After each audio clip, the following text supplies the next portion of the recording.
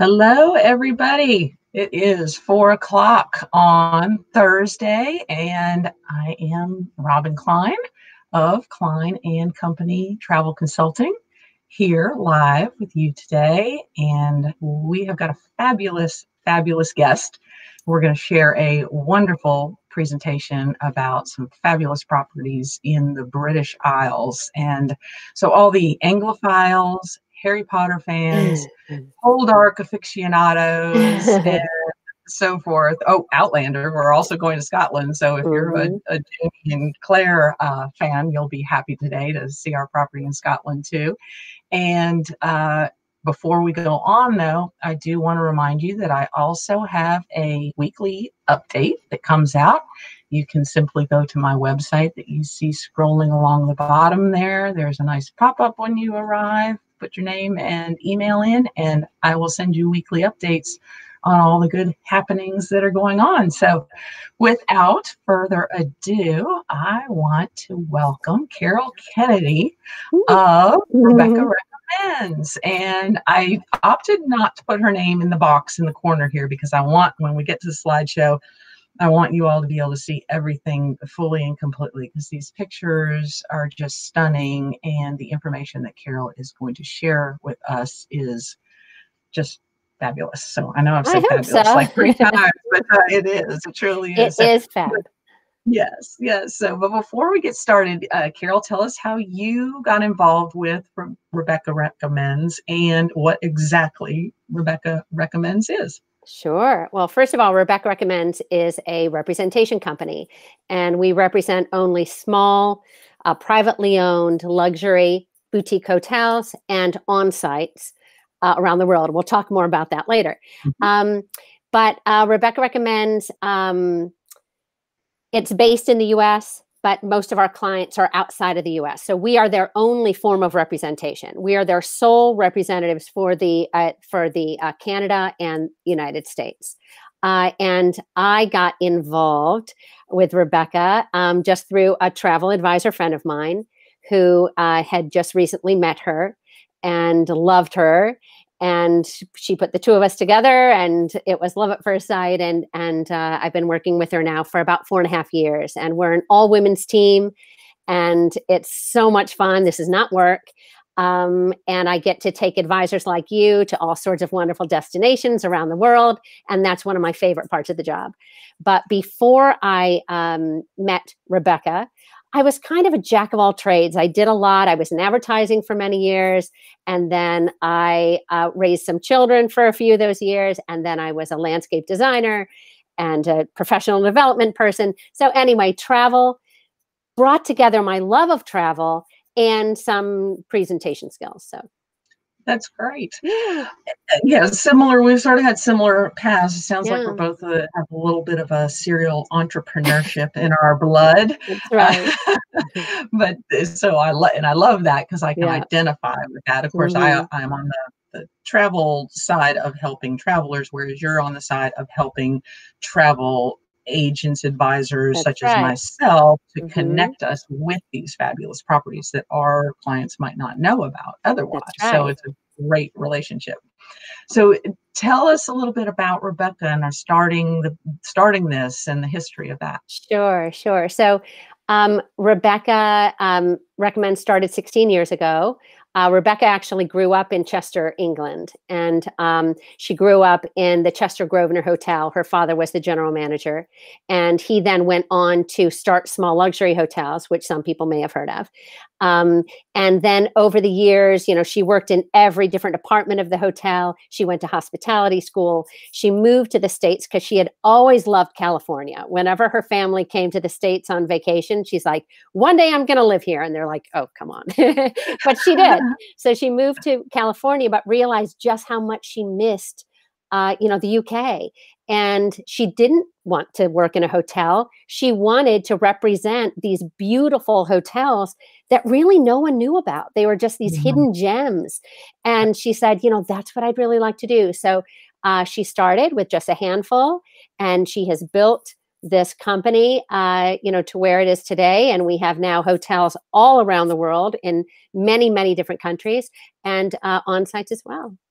Yeah, that's great. Yeah, That's great. Yeah, well, and we're going to have to come back another time and talk about some of the properties in some of the other countries because absolutely. it was definitely a tough call on deciding what to highlight, but I'm glad we're going to Mm, go with these. So yeah, so why don't you go ahead and share your screen okay, here, and then will I'll do. finagle it around so that Okay, you just wait a second to start here until I get everything kind of. Okay, got that. I'm going to disappear, but I'll still okay. be on video, and then I'm going to move this around. Let me. All right. So you are good to go. Everybody can see you in the presentation. Okay. So have at it. Yeah. All right, fantastic. So some of you may have seen the teaser that Robin sent out earlier today about the Goring Hotel in London. And I love starting with the Goring because it is the quintessential English experience hotel. And you can see the front hall is currently decorated for the holidays, and nothing, not even COVID, will squelch that holiday cheer at the Goring. It is the last family-owned hotel in London. It's been in the Goring family for over 110 years. And so they were open during World War I and during World War II, and they never closed. So really, COVID is the first thing that has closed this hotel for a few months Wow. this year. But management is so incredible, and they have reopened, and it's more beautiful and brighter than ever before. And they certainly will get through this. That's fabulous. So that is a picture of Jeremy Goring, who is the great grandson of the original Goring. I love that. It is situated right next to Buckingham Palace in the beautiful neighborhood of Belgravia. So it's a little quieter area of London, but certainly an easy walk to other areas, for shopping and theater and great restaurants. So that's where it is. And it is the only hotel in the entire world with a royal warrant from Her Majesty the Queen. And she does have a favorite table in the dining room, and she does come over from time to time. She hasn't during COVID, but they hope to see her back again soon. And then Kate Middleton, who you see on the right, and you're wondering, what is she doing?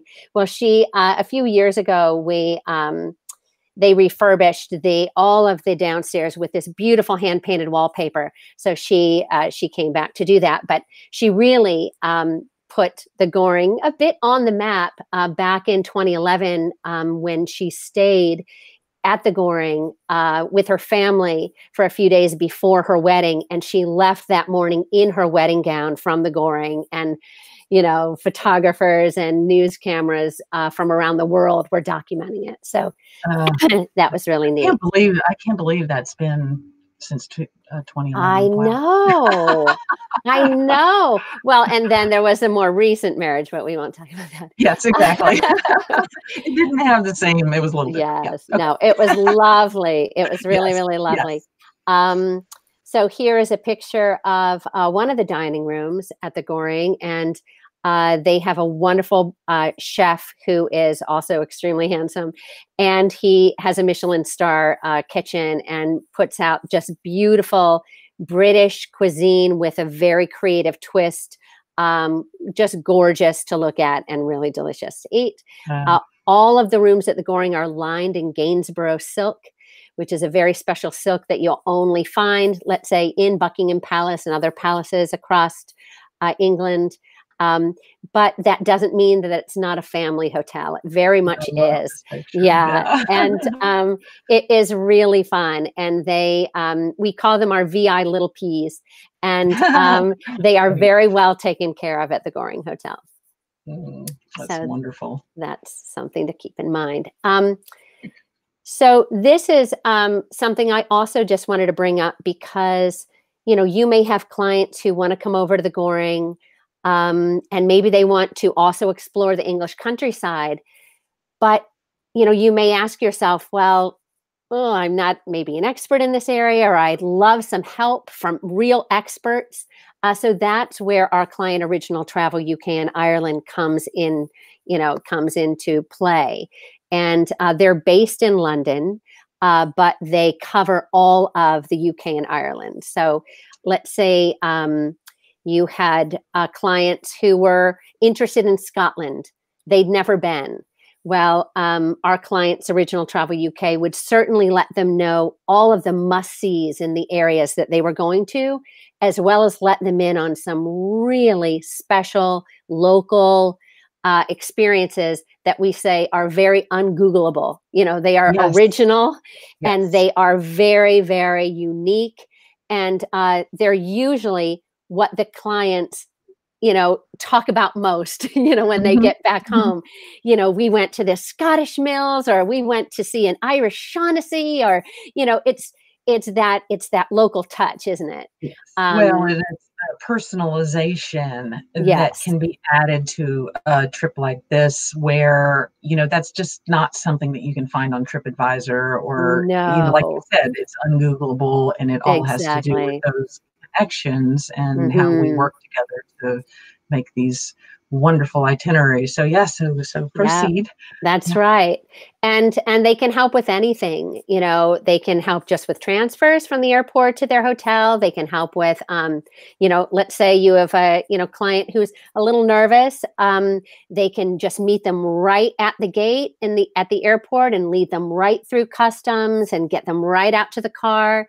They can help with Eurostar tickets and sold out theater and concert tickets and film premieres and sporting events, of course. They do a lovely, they do have this wonderful itinerary that includes ending at the Chelsea Flower Show.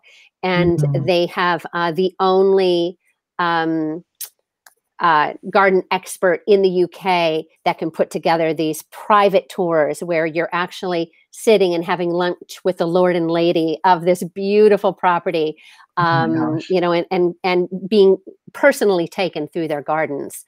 Um, and then Harry Potter, forget about it. They are so creative with all of their Harry Potter experiences. And if you're into shopping or if you want to know where the royals shop, they'll take you to those shops. So they're clever, they're creative, and they're just a real added bonus. Um, And they love what they do, and they love the e- people that they take care of, and they take care exactly. of they don't really even view you as clients. I think they really view you as family. They want you to just have Absolutely. the very best time. Yeah, by the end, I mean, there are hugs and, well, Yes. hopefully after Well, COVID, there will still be hugs and kisses. But exactly. honestly, you're exactly right. It really is all very personal to them, and they want to make sure, they just want to make your client's trip the absolute best trip it can be. Um, okay, so we're going to move outside of London and we're going to look at Great Fosters. So Great Fosters is actually really close to Heathrow Airport. It's only about a 10-minute drive, and it's also just about 20 minutes down the road from Windsor Castle. So particularly people who are coming into Heathrow, maybe they're going on to a cruise in Southampton, maybe they're going on into London or after that, but a nice restful day and a nice restful night at Great Fosters is a really good idea. They are a small luxury hotel of the world property. Um, and I did mention they were just so close, stone's throw from Windsor Castle. And they do have, obviously, cars that will take guests down. Um, the hotel itself used to be the hunting lodge of King Henry VIII. And so it has a rich history, beautiful grounds, gorgeous sculpture gardens. It's surrounded by a moat. Um, and it's you know, really special. It has two great restaurants, one less formal, one more formal, that has a Michelin star. Um, and then the rooms themselves range from very historic with tapestries on the wall and huge antiques, like you can see King Henry VIII himself sleeping in this bed, um, Yeah. to just more, they're all just super comfortable, cozy rooms with beautiful views and gorgeous amenities.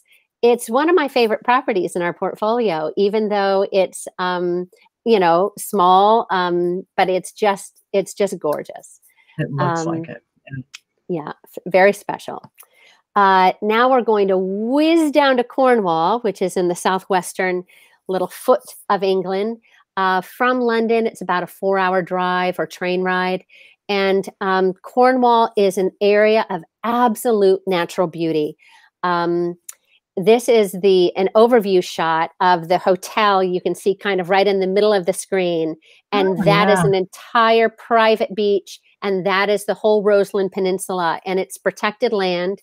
And there is a walking trail that goes around all of Cornwall. It's like 382 miles, I believe, of coastline, because it goes in and out, you know. But it's an uninterrupted walking trail, and it's absolutely gorgeous. But they're very lucky to, you know, have this wonderful location, and the house itself just happens to be the most beautiful little English country house set right on the beach. So this is where all of our Poldark fans and Rosamond Pilcher Shell Seeker fans will just be in heaven. That is absolutely right. And Poldark as well as Doc Martin as well. Yes, if you have any Doc Martin fans. How can I forget that? Yeah. Oh, or any fans of Cornish seafood. Oh my goodness. You're just not prepared for how good the food is at this restaurant. And they have two different restaurants. There's only 37 rooms, but they have two different restaurants and tons of amenities: outdoor pool, indoor pool, tennis court, croquet lawn. It's a neat place. And they have several boats that the owner takes guests out on for picnics and things like that, or to go check the lobster traps. It's a neat place, and surrounded by fishing villages and, you know, just really interesting sites like Mount St. Michael's Mount, which is the kind of the sister brother to Mont Saint Michel in France.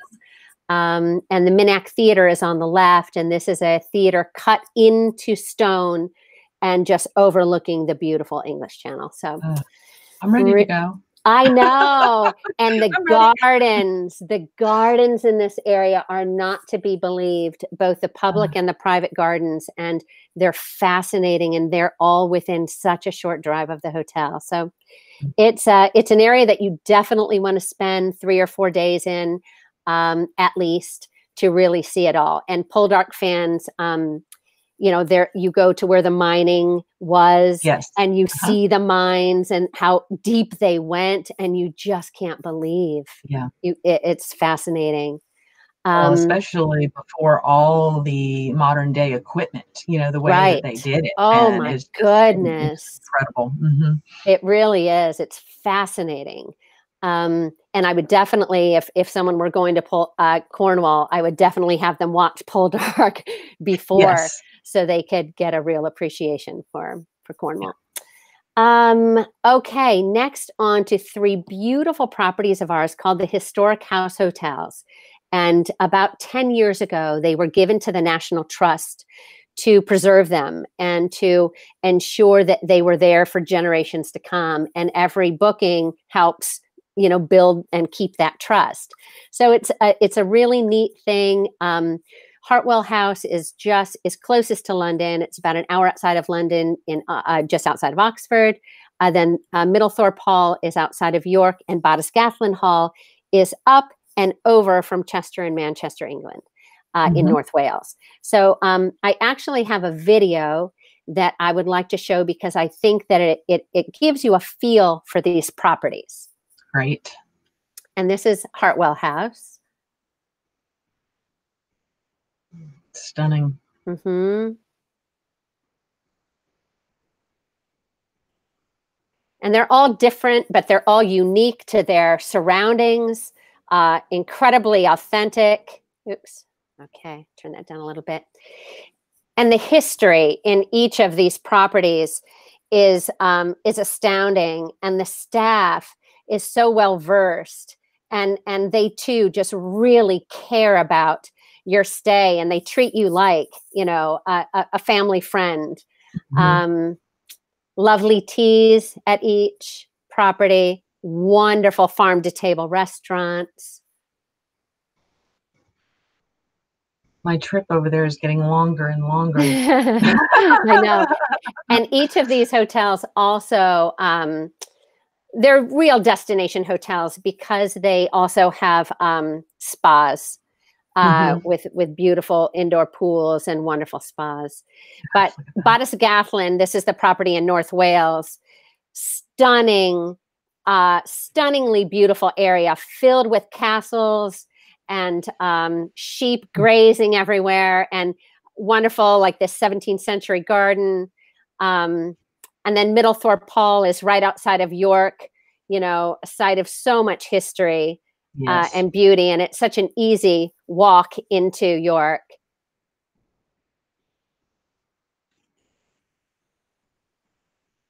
Absolutely stunning. Yeah. I mean, there's just no other words. I just keep trying to think of a word that works, and none of them seem good enough.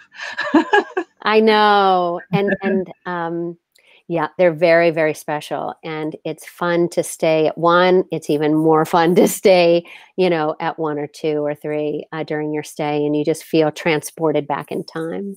Yeah, absolutely. Oops. Okay.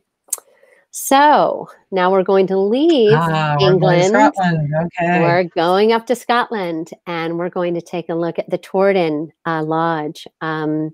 It is again, another area of natural beauty. That seems to be a theme as well in all of our properties. And the map on the left was an itinerary that we put together in 2019 for a couple who wanted to experience both the best of Ireland and Scotland. And they were on a self-drive, and they weren't going to rush. So they had, I think, 3 weeks.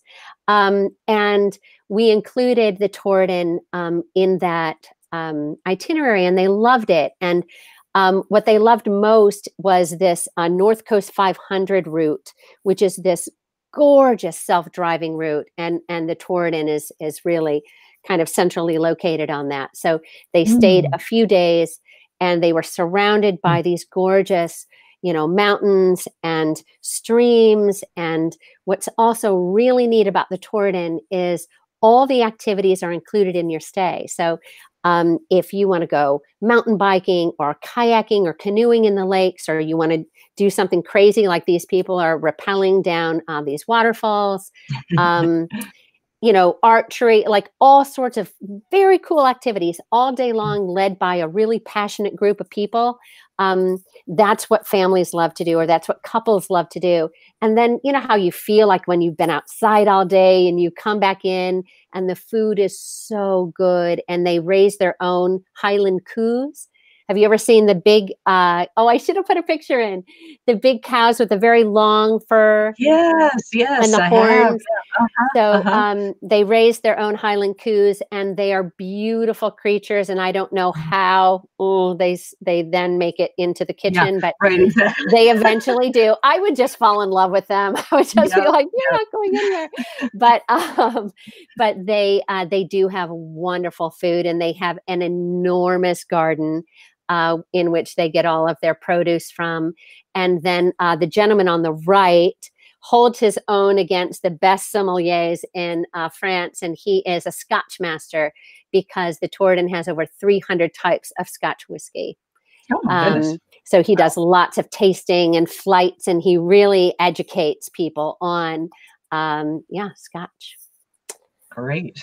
And then finally, we have the beautiful Adare Manor in Ireland. And this is a leading hotels of the world property. It is in Western Ireland. So let's look at a map. It is about 2.5 hours over from Dublin. The closest airport would be Shannon. The closest village is Limerick.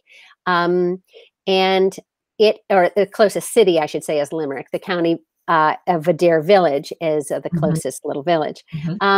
But Adare is a beautiful manor. This is a picture of the thatched roof homes in Adare Village, and you can kind of see Adare Manor in the distance up on to the right. And it, so that was a summer picture. This is what it looks like right now.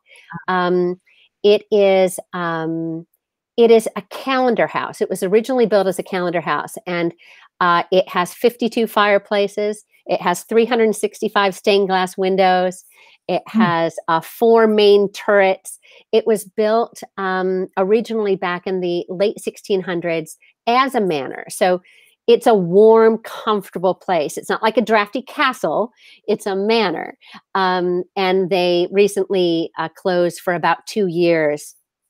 And it became one of the largest renovations in Ireland's history. And they added anything that was missing is now there. You know, air conditioning and lifts, and they went from 64 rooms to 104 rooms. And so it's really on so many people's bucket lists, and for good reason. It has a Tom Fazio designed golf course. They'll be holding the Ryder's Cup in 2027. It has a La Mer spa. There are only 11 in the world. It has a wonderful wine cellar and many other bars and comfy places to relax.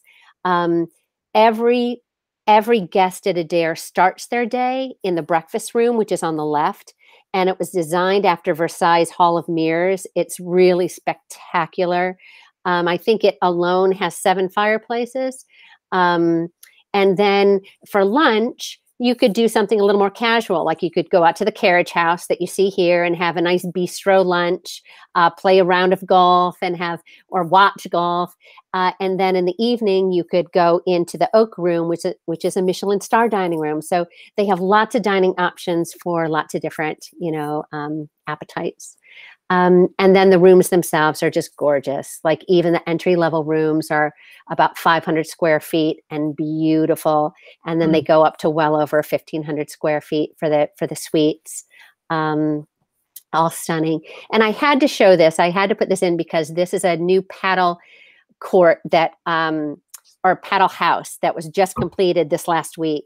And it houses a pool. It houses some paddle tennis courses, some a golf simulator, and lots of like spa rooms and steam rooms and things like that. So they just added this. It's kind of in the woods, so you don't see it until it's there, and it's all glass and it's just beautiful.